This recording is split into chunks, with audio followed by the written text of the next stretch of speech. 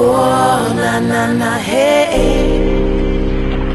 Hi, and welcome to this week's weather report here from the Port du Soleil.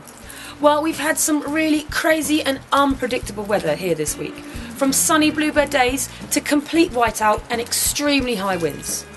Over the past few days we have had some more snow, and it's been dumping up in Avoria as well as down in Morzine, but then last night a little of that was washed away with the rain again down in Morzine town.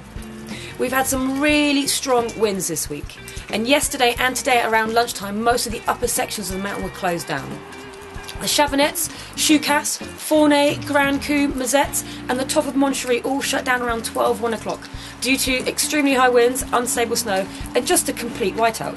So please make sure that you check the operating lifts on the day. With the weather being very unpredictable and the visibility being incredibly low, please just make sure that you take it slow up on the mountain to avoid any collisions. Pay close attention to the avalanche flags on the day of the area that you're riding in. The current avalanche risk is at level 4, which is 4 out of 5, so this is a high risk and some of the higher slopes may be unstable.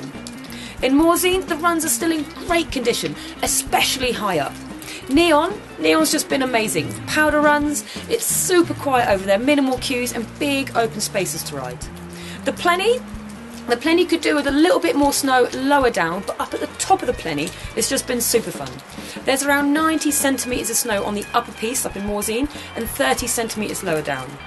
In Leger, snow is just amazing. The pieces are in brilliant condition, but the same goes for Leger, so it's best to keep higher up. There's enough snow there now to be able to ride all the way down to the bottom. The upper slopes have around 150 centimetres of snow, and the lower piece depth is around 45. The recent snowfall has covered Avoria. The snow there has been off the charts with heaps of fresh powder runs to be ridden. It's definitely worth getting a full Port du Soleil pass, so start heading over to Châtel and the Swiss area to ride over there. It's just been fantastic. There you'll also avoid some of the massive queues that have been building in the Linderay area and the Prolet and the Fournet area. And there's more snow on the way this week. The snow is due Monday through to Thursday, and then hopefully by the weekend it should brighten up. So by Saturday we should be seeing some fun. This is the same for Avoria. Heaps of snow is coming our way through the night tonight, Monday, Tuesday, Wednesday, and then brightening up by the weekend. The roads have been in good condition and they've been cleared of snow really quickly, but if you're driving out then just remember you need to have snow chains and snow tyres are compulsory. Well, that's it from me. Remember to check the operating lifts on the day.